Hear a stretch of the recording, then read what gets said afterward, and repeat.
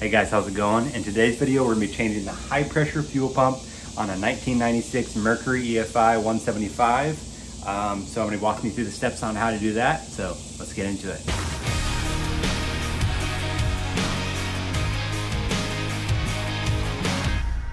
All right, before we get started, in one of my last videos, I changed the low pressure fuel pump, which is here. Still having the same issues, so I'm hoping the high pressure fuel pump will be a fix. If not, we'll go into other things. I've already changed the fuel filter just recently. I need to change this little one here, which I have ordered, hasn't been in yet. Change that just to make sure the whole system's fairly clear. And hopefully we can fix this problem. But we're gonna jump into this. Already I have released the pressure off of this. There's a little Schrader valve here with a little release similar to a tire on a bike or a truck. Just release the pressure there, make sure you're not with pressurized before you start taking things apart, hoses off. I'll give you a closer look at here in a second, but this is the fuel pump. This is the high pressure fuel pump, and it's actually down here in this canister here. So it's not too intimidating. There's only 3 bolts that hold this on this model, and they're easy to access. Some models you actually have to take the cowling off to actually get to them. But here, from what I can tell, 3 bolts should come off. And we'll unhook some hoses and go from there. But that's what the pump is, the high pressure fuel pump. When you order one, that's what it looks like, and it'll actually sit down in there. Here's the fuel pump. Basically, we got up here, we have it clamped on, so we're not gonna mess with that. I'm hoping just to unscrew these little hose clamps here, pull this off, disconnect there. Obviously have to pull this fuel line off here. This is the oil transfer line, I believe. We got 2 there, yep. So I have to make sure we get that cleaned up. And then once we get it all off, should be able to unscrew here and then kind of clean the bottom of the tank, because there will be fuel in there.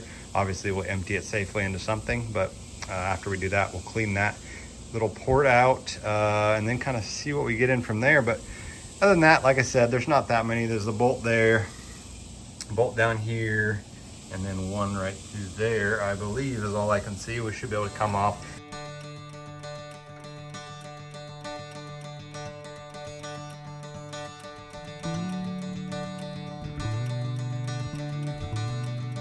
All right, guys, we got the whole case off.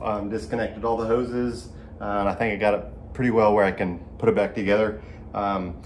You can actually leave some of them attached and disconnect all this, but because of this having gas in it and everything, I wanted to disconnect mine completely so I can take it over here to the desk and kind of dump the gas into a tray here and put it back together there.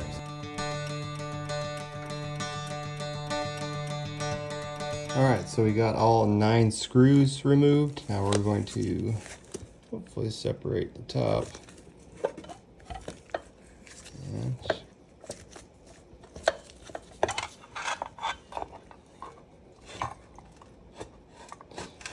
Keeping the fuel in our pan.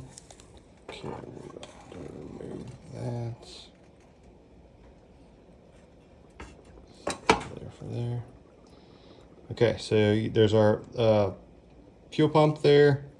Let's see the gas that we need to get rid of. Be able to see a little bit better on the bottom to see if there's any buildup, but I'm going to dump this into a separate jar to kind of get a better look at it. You really can't see with that glare. There's a little bit of dirt and debris floating around in it. The color is just because of the fuel additive I added.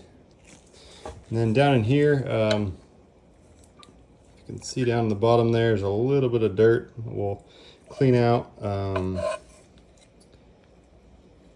Also down, we're going to take that screw out and clean out this little, kind of bleed it out, clean out the bottom a little better.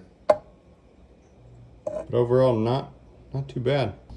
Okay, so we're going to take the pump out, and this kind of should just go like that. Set that to the side. We got all the adapters here with our new kit, so with our new pump we'll be able to kind of match this up so it fits right. Okay, again, just using this as a reference, we're going to just pretty much match it up. So we got these parts, they're different, these are different sizes. Smaller one obviously here, bigger one here. You're gonna tighten those on there, but just definitely don't over tighten, just snug. I should mention when you're taking this out, make sure you make note of your plus and your negative, power and your ground. Plus the positive terminal is actually the smallest screw. These are different size terminals here. And then the bigger one is the negative. These little seals matching up just like that. Down, fits in that spot. Then you got this seal that goes over the top. Basically just sits right there. Okay, I had to play with this a little bit. I'm familiar with this filter, so yeah, we're gonna figure it out together. So I believe I kind of took that apart, and that's how it goes there. So I'm not quite sure how it sticks on there, but that goes like that. I think this should slide. Maybe over this and turn like that into place. Squirt that down in there. Everything else looks pretty clean.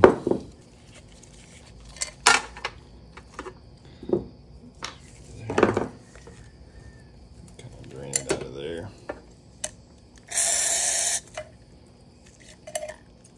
Even sort. Okay, got it all cleaned out. I have to get the seal set in there and then drop it all back together. Okay.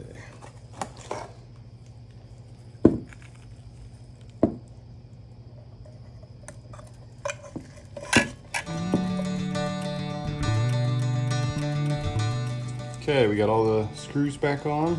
I'm gonna go bolt it back to the boat and get everything hooked back up.